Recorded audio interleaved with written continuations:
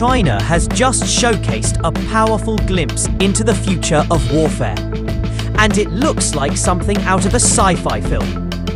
In a new video, China's Norinco Group revealed its full arsenal of unmanned ground combat systems.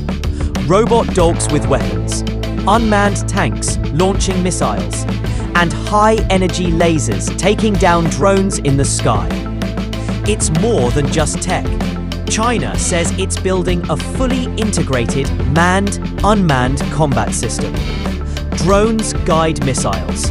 AI coordinates strikes. Soldiers, they stay far from the battlefield. This next-gen military approach includes fixed-wing and rotor drones for surveillance and attack, multi-layered anti-drone defense, and laser weapons as part of a hard-kill strategy. China isn't preparing for future war.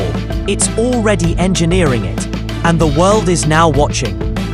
This is Asian Defense and Tech News. Like, share, and subscribe for more.